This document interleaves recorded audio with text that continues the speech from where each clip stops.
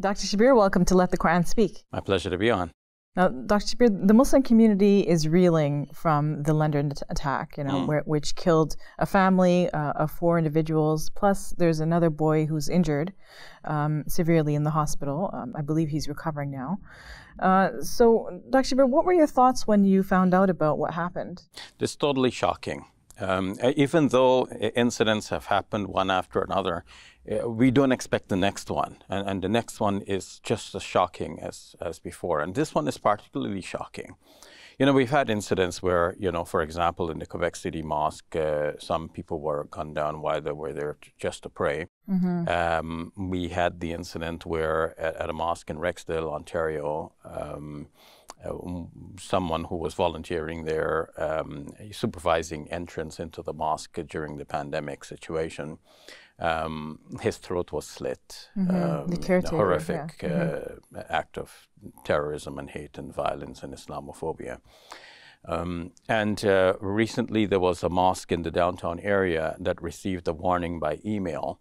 The email said something like, we are ready to execute something like what was done in New Zealand. We're just gathering our weapons and getting ready, and using a lot of foul language, expressing a lot of hate. Mm-hmm. That mosque had to close down for a while police was investigating until, things could return to a calm. But as soon as it returns to a seeming calm, then we hear something like this. This is horrific. Imagine, just a family going out for a Sunday evening stroll, enjoying the nice warm weather, and during COVID, that's what people do, right? Because there aren't that many options in terms of how to entertain yourself and have a good time. Mm-hmm. So many families go out and have walks. And this is what happened as a result. Yeah, so it's totally shocking. It's totally unexpected in Canada. Canada, we get a lot of good responses from our neighbors. Can I tell you something about that? Sure. Yeah, so we have over the last few days received many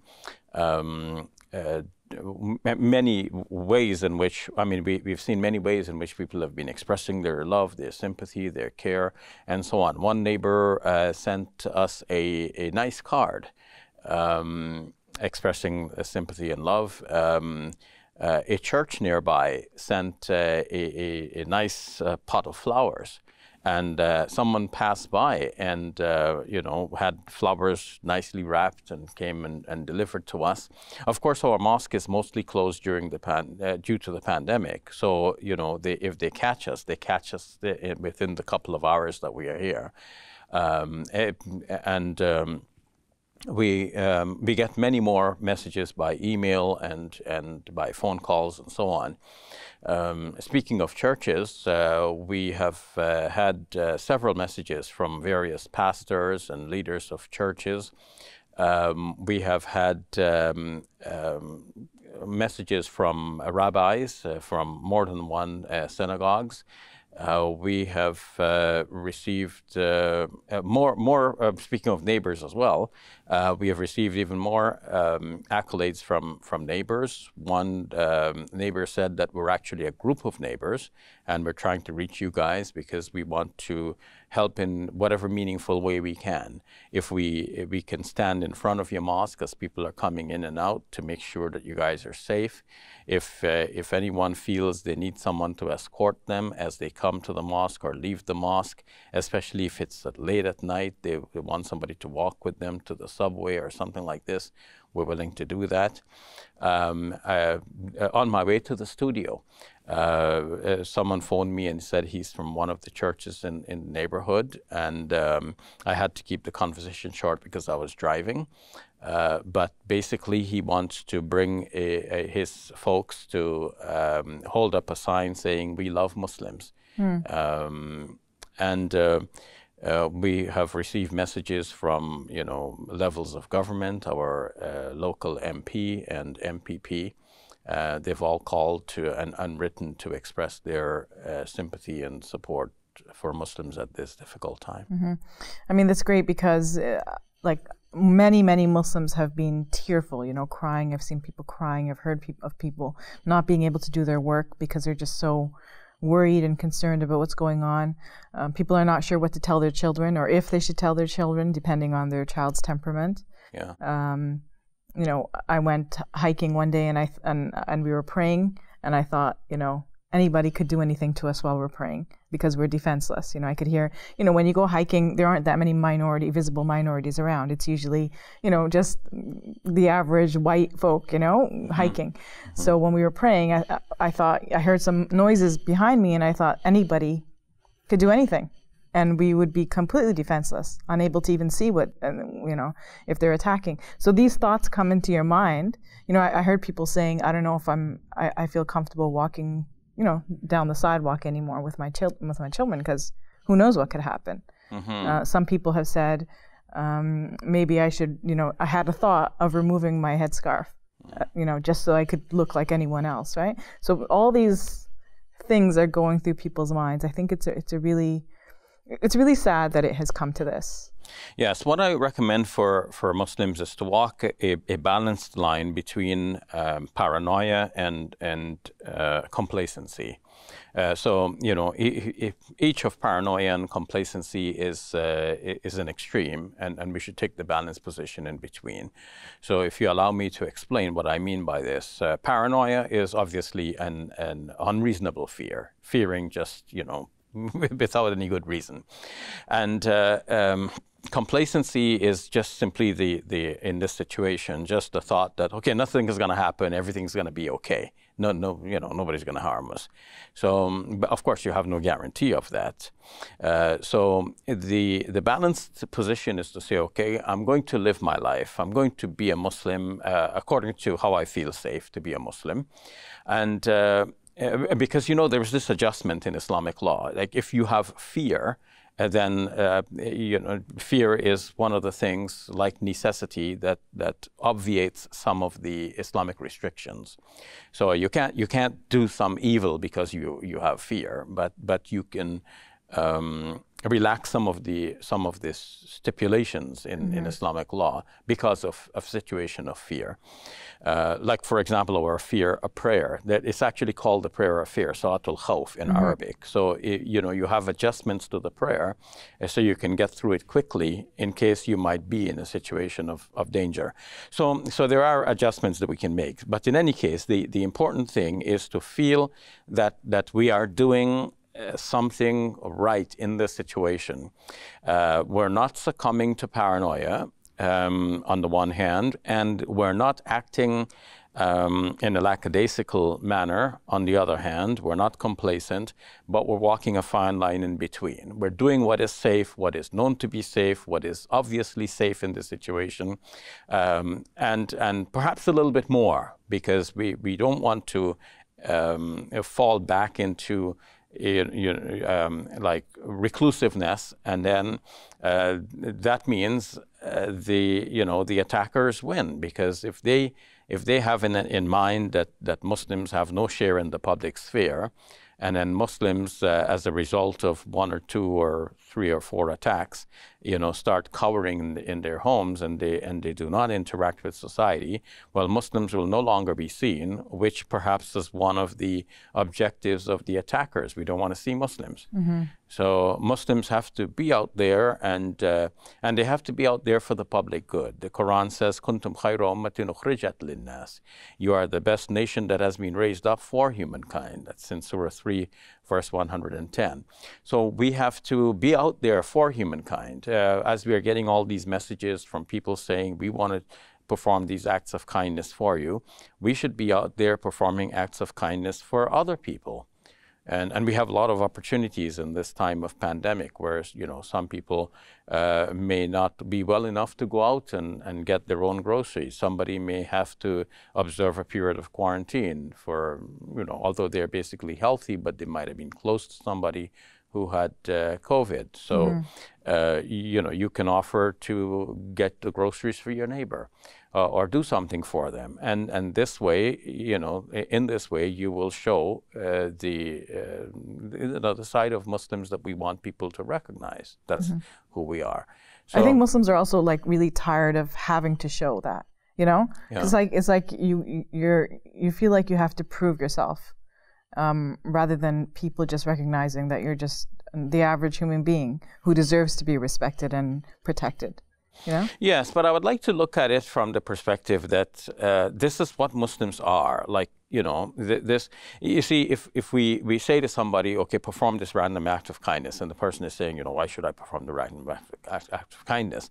But for the Muslim, like when we perform an act of kindness to somebody, we actually get closer to God.